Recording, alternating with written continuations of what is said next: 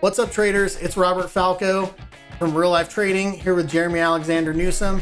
This is your Wednesday stock review. Hey, traders from around the world. Yes, it is your Wednesday real life stock review. And yes, the markets are down a lot, mostly because of the uncertainty coming up, right? We don't know who the president's going to be, although it will be a white male above the age of 60. One of those two will definitely be president in the next 2-3 weeks. So we have that uncertainty. Coronavirus, is it coming back? Is it going to take over the world again? Is the world going to shut down? We don't know. Is there going to be a stimulus? When will there be a stimulus? How much? All the information is causing uncertainty, and therefore we are going lower, which again makes a lot of sense. You all know we went to cash on the 2nd of September, and then also had a lot of targets get hit on the 12th of October. So this pullback is nice. It is good, and I like it. I do think ultimately worst case scenario, sure, we can make it all the way down into this 290 area. That'd be a lot of fun. But it does make sense to me that if we get something like this, we trade down to the 200, which we've never actually bounced off of before. It'd be a very, very strange thing to come down there and bounce. That could happen into the election because a lot of people would think it would be a double top. A lot of shorts would come in, and then we see something like that. Also plausible, most likely my scenario that I'm watching and keeping a very close eye on in the broader market. So the SPY and the broader markets, yeah, they're definitely down, strong gap, and it seems like we're going to keep slowly grinding lower throughout the rest of the day. So I hope you do have some hedges out there. The RLT gang has a lot of some shares of SPSX. That's one of our main hedges out there. Instead of having puts, just wanted to do shares of the SPSX. Just makes the most sense, at least for now, to do that. So have some hedges, be in some protection just in case. The market volatility is not over. Going to be a lot of fun for day trades, although believe it or not, I did set up a few day trades today, but I did not get triggered into any. Bed Bath & Beyond was my main focus to short, and just missed this one a few times by a few pennies. No big deal. Just didn't get a quick chance to short it, but that one was really nice. Tupperware. You'll be proud to know that I did not short Tupperware today. I learned that lesson back on the 29th of July. Last time I was in Vegas. And Tupperware, we had a few traders make some good money on Tupperware going bullish because it's a very nice bullish gap, clearing tons of pivots, trapping tons of short traders. And hey, let's be honest, a lot of people are going to be using Tupperware. Apparently Tupperware, Yeti cups, and Peloton. That's the only thing that people like these days. Those are all some stocks that are higher. And energy just continues to get absolutely shredded to bits. Exxon is down tremendously. British Petroleum, I mean, who needs oil? It is really, really cataclysmically bearish out there on energy land. So if you are looking at playing some stocks and they are oil related, be extremely cautious. Although some bottoming is very, very close to happening on energies, I think, and at least some slowdown. I'm not personally playing any energy companies right now, but if I do, it'll be for some very short, quick trades.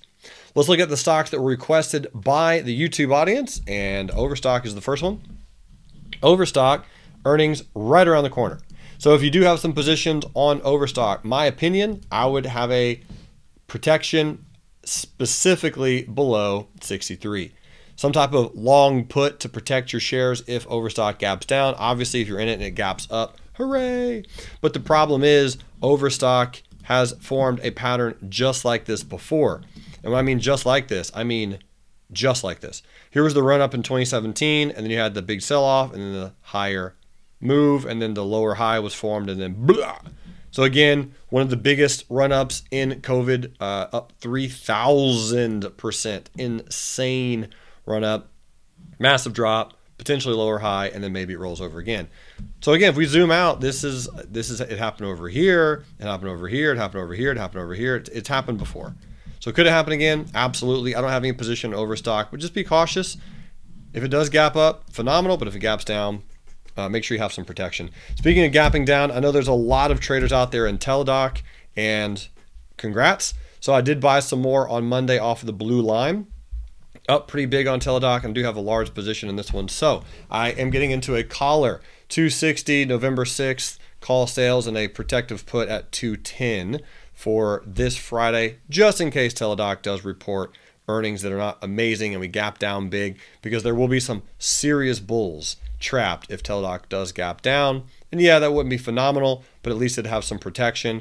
And then I'd look to buy more at 180 if that is indeed what happens, right? Remember, Teladoc is buying in cash and shares LVGO, and LVGO also reporting earnings.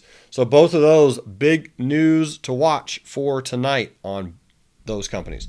First Solar, got lucky with First Solar. A lot of you know that I'm in First Solar bullish and was pleased to see it gap up today. I really did like the gap, specifically since this has a 10% short float and the market was down and First Solar was gapping up. We have 2 days left for the month of October to close, and if we close like this on the month, my expectation would be potentially a retest into 80 on First Solar, but this does look like a breakout of a channel. Buy the dip at this point on FSLR. All time frames point to the north on this one. Also had a request for IBM, which is International Business Machines, and it's tanking. It gapped down on earnings. It is just getting absolutely slaughtered along with Intel.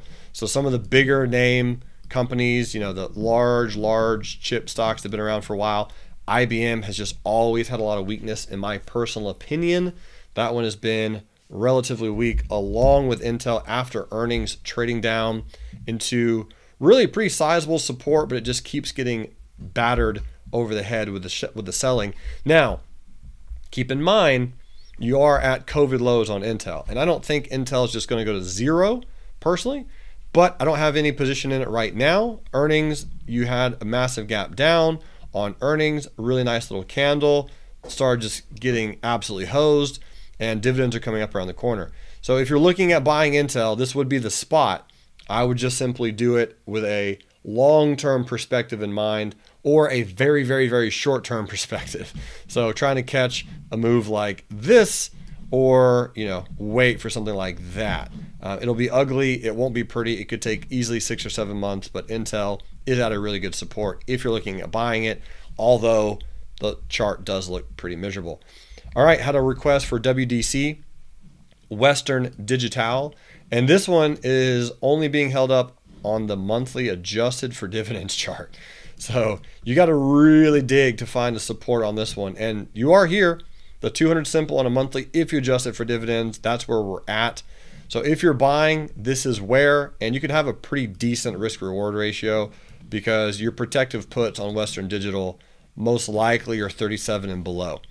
So if you do own some shares and you're going to be in some shares long term, earnings on this one are also around the corner. I would own some protective puts if I was in the shares of this thing, just in case it keeps slipping on that banana peel that a lot of these stocks are slipping on. Dave & Buster's, well, no one's really going to play games, even though it's open. I like Dave & Buster's. Alcohol and arcades, what can go wrong? But really good support back at 15 and 16 level. We are down here. It's just been hit hard during COVID, and it will continue to get hit hard during the whole COVID situation. So buy as low as you possibly can and be as patient as you possibly can on Dave & Buster's. For me, I wouldn't look to buy anything until it gets around to the $15 or $14 price range. And again, I would tiptoe into this one. I wouldn't have any immaculately large size in play. And let's look at 4 more. Momo. M-O-M-O. So Momo, I agree. This does look like a nice breakout. You got a good close, you got a good candle, got a good volume, possible triple bottom. Now, the chart pattern says maybe this reverses, and the stock is just, you know, getting pretty much blistered down here at $16. So no moving averages. The chart trend is like a strong maybe. So the best thing that we have is this daily chart that says, yeah, possibly we go higher. So if we break above this candle, the stop down here, that could be a trade that we take. In fact, I'll throw it on the list for, what day is today, Wednesday? Yeah, let's put it on there for Energy Wednesday in the afternoon swing trading room, Momo. See if we can break above that candle and maybe get in bullish. Other than that, that's really all I see on Momo. And then AMD, the talk of the town. I'm still waiting for AMD to come down into this level, my friends, 72.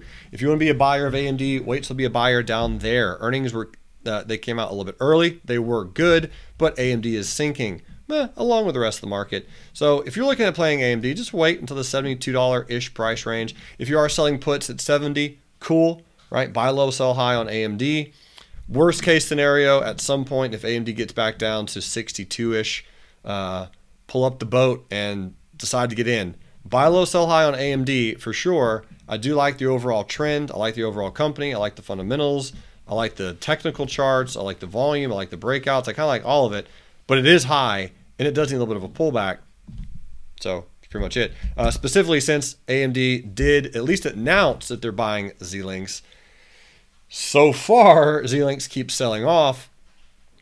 So it's going to be interesting to see. I mean, the deal was inked, allegedly. Again, according to this chart, it doesn't look like it's inked, but Xilinx, if it's getting bought out by AMD, that would make AMD even stronger, in my opinion, longer term, especially fundamentally. And last but not least is Tesla. So Tesla, yep, definitely trading sideways, still leaking a little bit. About to come into this 50 EMA as a really good support for another opportunity to see if it can bounce there. Truth of the matter is Tesla's just really, really high, and it needs to rest. I am in Tesla. I am losing on Tesla, at least the options. Shares are kind of break even right now for the most part, but we're just trading sideways. It's going to be sideways for a bit. Higher lows, lower highs. We're going to trade and hang out in here for a while, and then I think eventually break out and go higher. We are in a Bollinger Band squeeze on Tesla, which is rare. That is a rare event. So eventually, if we can get back into the top band and we can break out like we did back in August, expect this bad boy to run. But until then, it's going to hang out and do a whole lot of nothing for right now. Anyway, that's my review for today. Thanks for tuning in. On Friday, I will be back for a trade review or another video that we decide is awesome for the viewers. Thanks so much for being a subscriber. Thank you for watching this video. And until next time, live life, and trade. Bye. All right, simply put, that was your Wednesday stock review. Thanks for watching. You are a wonderful person.